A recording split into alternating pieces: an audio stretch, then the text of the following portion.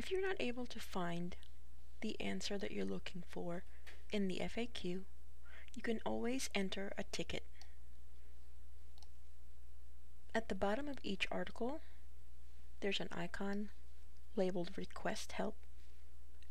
And to enter a ticket, click on that icon and it'll ask you to log into My UMBC. Type in your username information and password and click Login. This will route you to our ticketing system.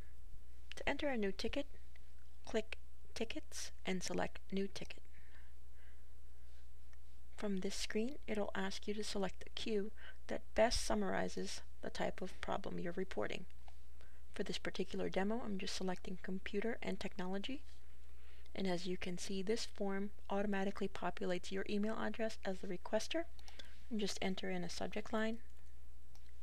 Some queues will have custom fields that are required value. For this particular one, for Computer and Technology, click on the drop down for the custom field and select among the options which one best describes your issue, and then put in the problem description below, and be as thorough and add as much detail as you can in the description. Happy with the description that you provided? Click Create a Ticket.